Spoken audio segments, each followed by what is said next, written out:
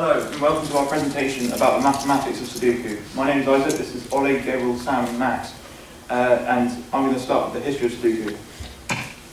Sudoku originated in the form of Latin squares. It's a 3x3 grid where the basic rule for it was the sum of the diagonals should equal the sum of the rows and columns. 50 years later, a man named Howard Garnes developed the idea, and he thought of it as nine regions of 3x3 grids.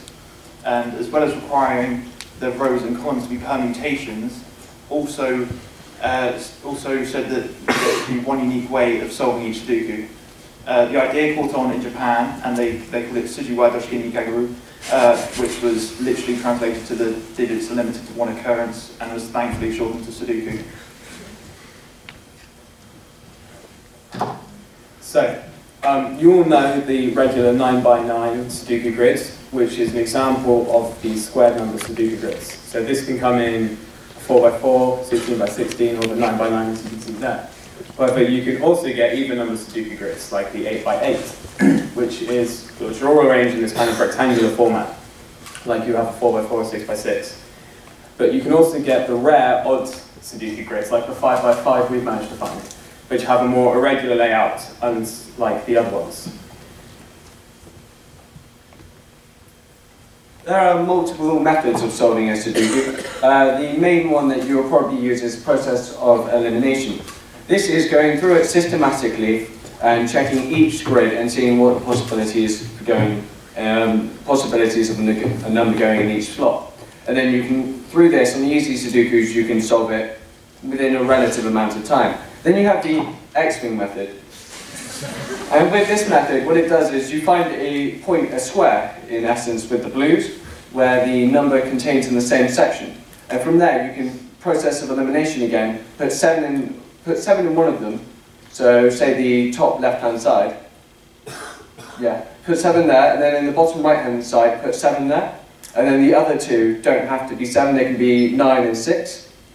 Then there's a coding, we decided to code a Sudoku, and this Sudoku does it through a process of elimination as well. So it goes through it systematically, checking every single square from the inputs you've placed, and seeing what number can go in there, and then running through multiple times until it creates a complete Sudoku. So with a completely empty Sudoku, if you filled in the clues completely randomly, to be 100% sure that there was only one solution, you'd need 78 clues. By this, I mean that if you have four blank squares, each arranged so that they have a row, a column, and a 3x3 square in common with one of the other blank squares, as well as each square being filled with one of two numbers, then there will be two solutions. For example, with this one, there is a 1 and a 2 missing from these rows, a 1 and a 2 missing from these columns, and a 1 and a 2 missing from these 3x3 squares, which means you have to arrange it like this or like this. Now it doesn't matter which way round you arrange it, because in both scenarios there will be a 1 and a 2 in each row, column, and 3x3 square. Now we have this thing where we can essentially swap around the rows or the columns in a grid, like so. So if we do this, we get a new grid that is completely legitimate. There are we don't repeat the numbers at all, and it is very similar to the grid we had originally. This means that it shares many of the same mathematical properties and would be solved in a very similar way. Now we say that these two grids are part of the same family, and a Sudoku family is every single possibility of shifting all the rows or all the columns to still give valid grids. There are just under 5.5 billion Sudoku families in existence, and we can use these similar properties to solve problems such as what is the least number of clues required for a unique solution. So 17 is the magic number. People wanted to know what the minimum amount of clues were for a 9x9 grid.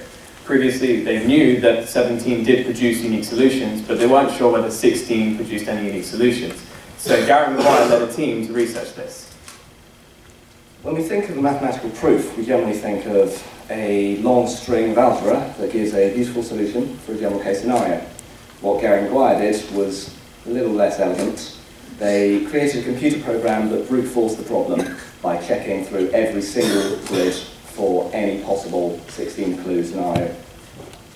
Now, there are around 6.7 by 10 to the 21 grids in existence. That's a lot. And the computer at the time would have taken around 300,000 years, and, well, nobody has that much patience. So in order to break down the problem, they used the similar properties of Sudoku families. They only had to check through one grid from each family, and as I said earlier, this meant there were only just under 5.5 billion grids to check. So after reducing it down by this much, it took just under a year. Still a long time, but much shorter than it was before. They started at the beginning of 2011 and finished in December. And when they finished, they had definitively proven there is no possible Sudoku grid, 9 by 9, that has only 16 clues. Thank you for listening to our presentation. We would like to thank our mentors, Andrew and George, and we hope you enjoyed. But before we finish, we're not quite done. Like we said before, we did create this Sudoku solver. So right now, Gabriel's going to bring it up on the screen so we can solve the Sudoku for you live. Hopefully.